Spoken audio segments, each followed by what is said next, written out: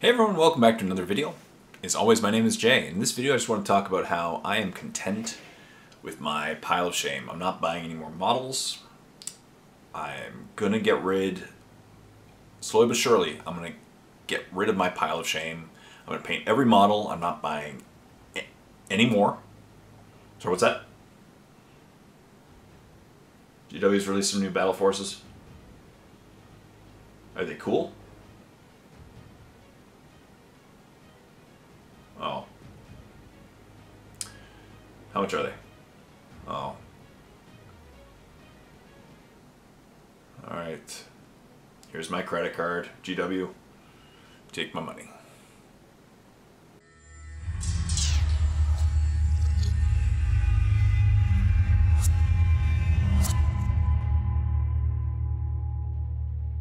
Hey everyone, welcome back. As always, my name is Jay. In this video I want to talk about the 6 battle forces for the Christmas battle forces that have been pre-information released by Games Workshop for this upcoming Christmas season.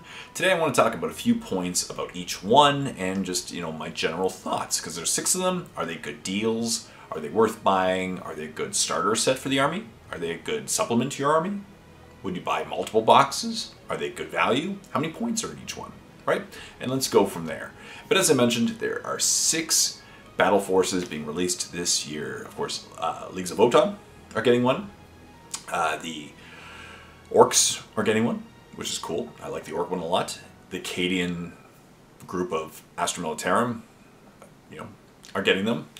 Space Marines are getting one. Hint.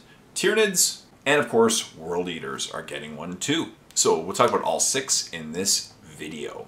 So up first is the Leagues of Wotan Battle Force. As you can see here, it's an interesting set. You get 10 Einir Hearthguard, Einir Champion, a Hecaton Land Fortress, a Sedator ATV, and a Grimnir.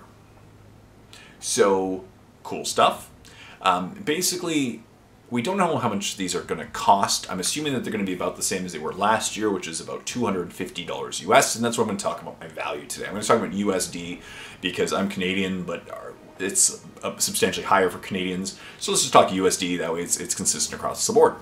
So this particular box set has a value of about $385 USD. So if it's being sold at $250, it's basically a third off. Great value.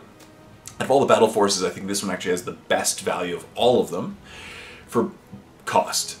For points-wise, depending on how you want to load it out, it's about 750 points. Cool. Actually, I don't think there's any choice in this one. So it's 750 points if you want to kit it out. To me, I see it as a great starter. I see it as a great starter if you want to start Leagues of Wotan. Has a little bit of everything. There's not a lot of troops to begin with, right? A lot of choices to begin with. So you get the ATV, you get a Grimnir, cool. And you get 10 Hearthguard and a Fortress. Never hurts. So this is a great starter set. I think there's some great value in this. Again, 750 points. The reason why it's usually, before the recent changes, actually worth so much more, but they've dropped the points for Leagues of Wotan so much that it's only 750 points. So it'd be about a third of an army for 2,000 points. I see this as a great starter set. Depending on how you've already collected Leagues of Wotan, this may not be the best supplement to your current army. Most people already kind of maxed out their ATVs or their fortresses, if they want to. So it depends on how you've already collected. It could make a good supplement. I see this more of a starter set, to be honest, than a supplement to existing players' sets, because they would have already had all they want and chosen their flavor of Leagues of Wotan. This may not fit into their idea. So I really wouldn't buy 2, to be honest, of them. I wouldn't buy multiple. Maybe 1 if you were starting an army. It'd be a great starting point. But that is the Leagues of Wotan Battle Force. Up next, we have the Orcs Battle Force. I'm excited about this one because I love Orcs, as you know. And for Orcs, you're going to notice that the theme of these battle forces are really newer models. They're trying to push the newer models, newer kits that have released over the last few years, because of course Leagues of Wotan, new army, and now Orcs Because orcs are such an old, established army, you'll notice all the models are the Beast Snega themed, right? They're all the models from the most recent codex, and they're all newer kits, which is pretty cool. So someone like me, I don't have any of them, other than I think I have one kill rig that hasn't been assembled or painted yet. This is awesome. I love this kit. So once again, for let's say $250 US, I have no idea how much you're gonna get. You get Mozrog, or you can, you know, go with the generic guy, Squighog Boys with a knob on Smash a Squig. You get a Pain Boss, 10 Snega Boys, and a kill rig, or, you know, a Hunt a kill rig, or whatever rig you want to choose up. Once again, if you were to go with US pricing, this adds up to approximately $365 US. So it is once again about a third free. If it was being sold for $250, good price. But points wise, it comes up to 730 points, so less than Leagues of Votann, but still a great amount of points, depending on how you want to kit out your specific rig or your leader of this army. If you already have Mozrog, you'd go with the generic guy, less points. Makes sense. So once again, this is a starter set. Yes, it is a fantastic starter set. If you want to start orcs, this is a fun area. It's a very specific set of orcs, but it has a nice theme to it. It's fun, it's competitive. Mozrog is arguably the best HQ in the Codex. I don't say it's arguable, he's pretty much the best HQ in the Codex. So, you get a Pain Boss, you get some Snega Boys, which are better than normal boys. You get the Kill Rig. Pretty cool stuff, right? Cool stuff. Makes a great starter set. Makes a great supplement. To orc players like me, I've been in the game for 10 years with my current orcs. I don't have any of these guys. I would pick this up as a supplement. Heck, I'd even pick up 2 if I had the money, because yeah, you could buy 2 of them, and because you have options, again, you have 2 rigs, you can still choose whichever combination you want, and you have 2 Mozrog or other guy, you can choose 1 of each. And then you have 2 squads of Squid Boys, which are awesome. 2 Hunt to Killer rigs, awesome. Pain Bosses, meh. 20 Snega Boys, great combination of squads. So it's great value. It would make an awesome starter set for somebody who's starting orcs, a great supplement, and you can even buy multiple. So what's wrong with that? Love the Orcs Battle Force. To me, it's actually one of the best ones in this group by far. Up next, we have the Cadians. As you can see here, this one is an interesting one. I want your opinions on this one, of course, and all the other ones in the comment section down below.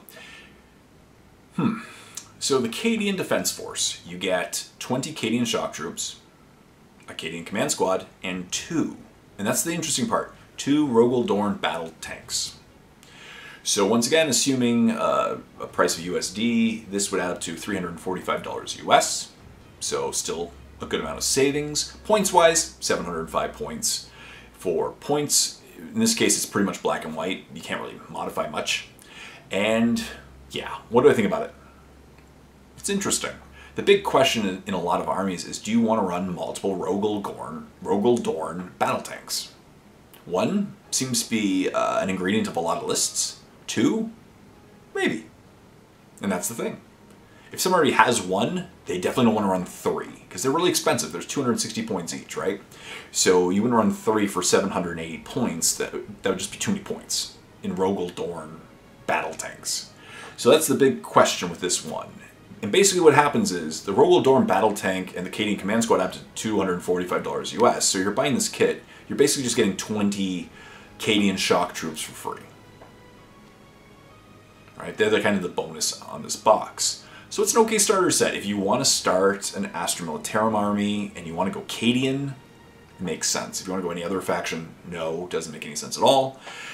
If you really like Rogel Dorn battle tanks, it makes sense. Could this make a good supplement to an existing Astra Militarum army? Potentially. If the person doesn't have a lot of Cadians or doesn't have any. I'd say if you don't have any Rogel Dorn battle tanks, this could make a good supplement to what you already have. Would you buy 2? No. You wouldn't buy 2 because no one would need 4 Rogel Dorn battle tanks. What could happen is just you could sell off the other Rogel Dorn or split one with a friend. I don't know. But I just don't see that. This one's kind of a weird one to me. It's a specific theme and it has an ingredient that is very hit or miss with people's lists. A lot of people don't want to run multiple Rogel Dorn battle tanks, especially they won't run 3. So you're really targeting people who are new to Astra Militarum and want to run Cadian, which then it would make sense. Cool. But overall, compared to, once again, Leagues of Wotan, which would be a great starter set in my opinion, and Orcs, which are just awesome in all ways, Cadian, meh. Yeah. And speaking of meh, let's go to, in my opinion, the worst one. This one is the worst. I don't think it's debatable. The Space Marines one. I'm really disappointed in the Space Marines one. They could have gone in so many directions, but they decided to go Jump Pack Intercessors. So the Space Marines Battle Force, as you can see here, you get 15 Jump Pack Intercessors. A Captain on Jump Pack, a squad of Outriders, and an ATV. Cool.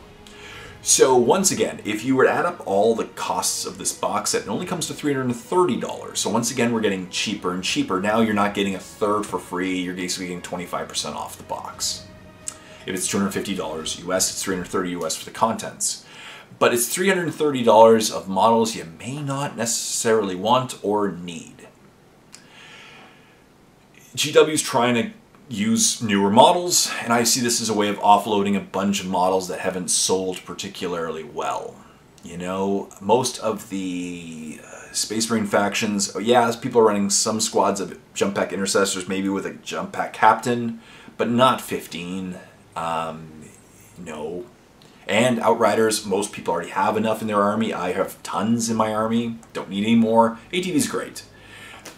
To me, if I was to fix this set just as a base point, I would have started off with 6 Outriders and 1 ATV, because then you get a full squad of 6 Outriders and an ATV.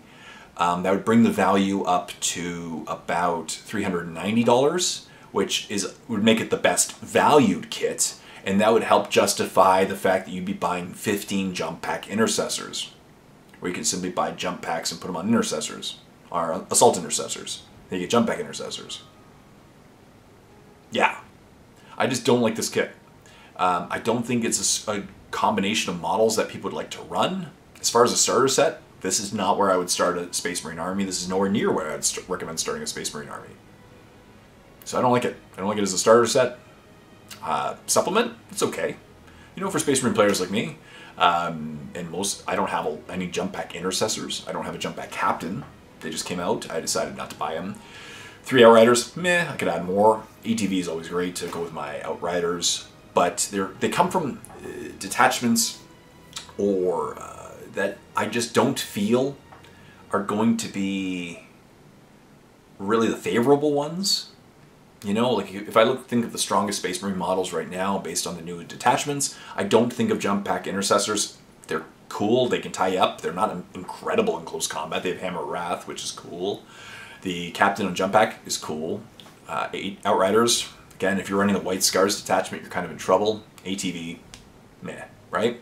So, yeah, I don't see this as a very good starter set. If you're thinking of starting Space Marines, maybe it's an okay supplement. The value really isn't there. Oh, and it's points-wise. It's only 505 points. It has very, very little or none. It has no point adjustments, so it's 505 points. So for, let's say it's $250, it's the worst ratio of points. It's the worst ratio of discount. Not a very good starter set. Okay supplement, wouldn't buy 2.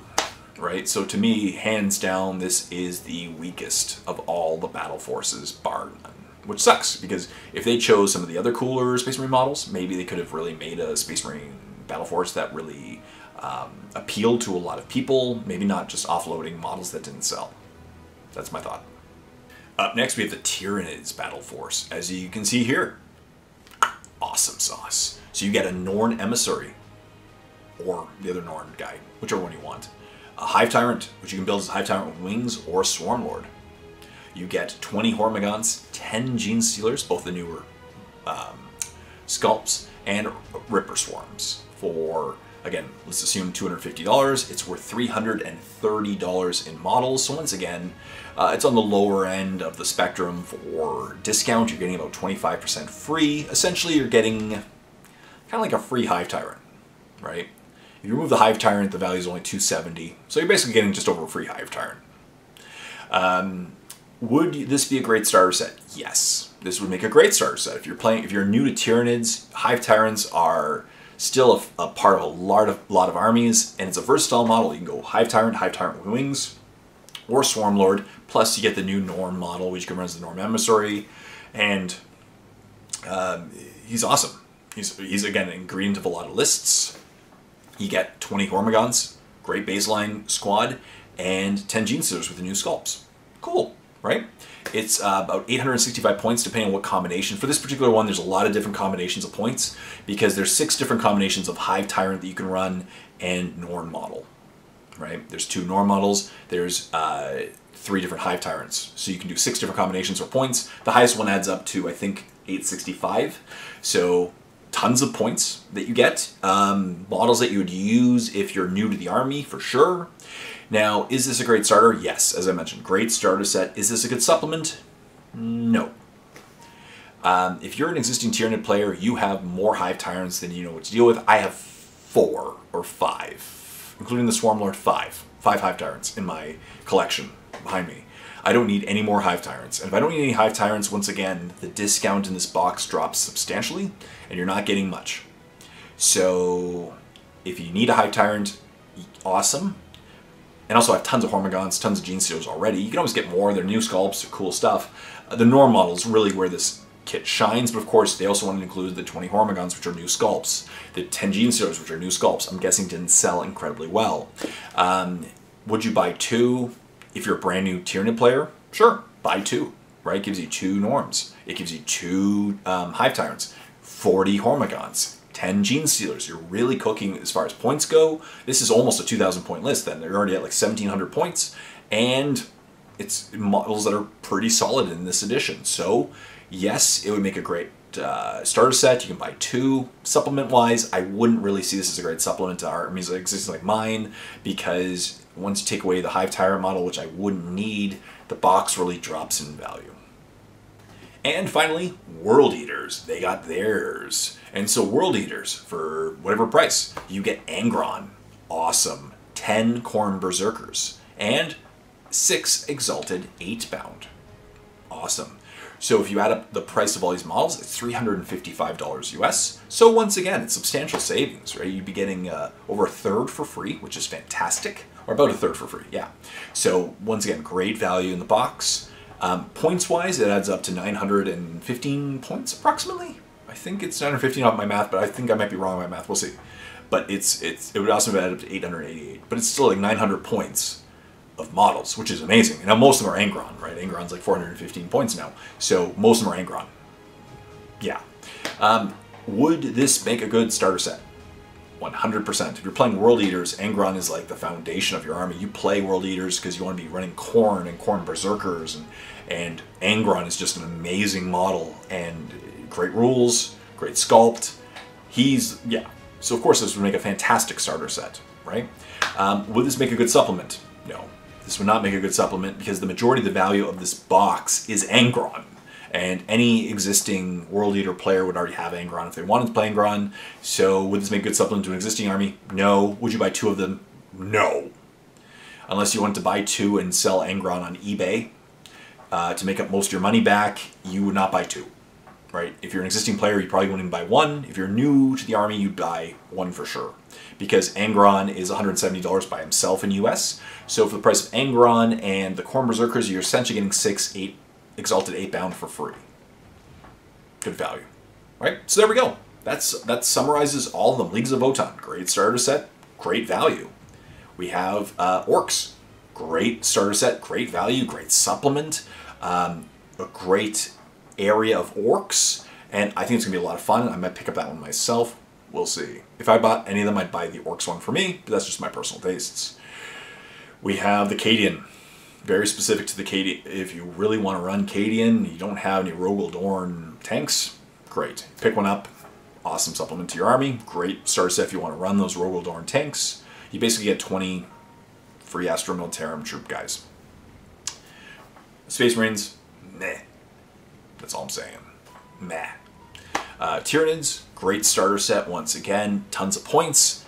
Great models if you don't have them already. If you have an existing Tyranid army, I don't see much value in this box set because of the Hive Tyrant being in there. If they replaced the Hive Tyrant with an Exocrine, I would have done that. If you replace the Hive Tyrant with an Exocrine, I think it would have fixed the box, and it would have sold. It's going to sell a lot more because you can run a lot more exocrines, and you want. Most people have less exocrines in their armies right now, or toxicrines, or you know what I'm saying, like one of the monstrous creatures.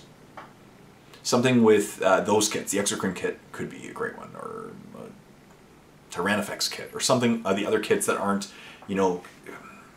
Everyone has high tyrants if you're an existing Tyranids player. And World Eaters, Angron's awesome. Once again, a huge benefit if you don't have the World Eaters, but if you do have World Eaters, you're not going to want to buy this kit. That's it. So what do you think about these kits? Leave comments in the comment section down below. Help subscribe to my channel if you haven't done so, and like this video.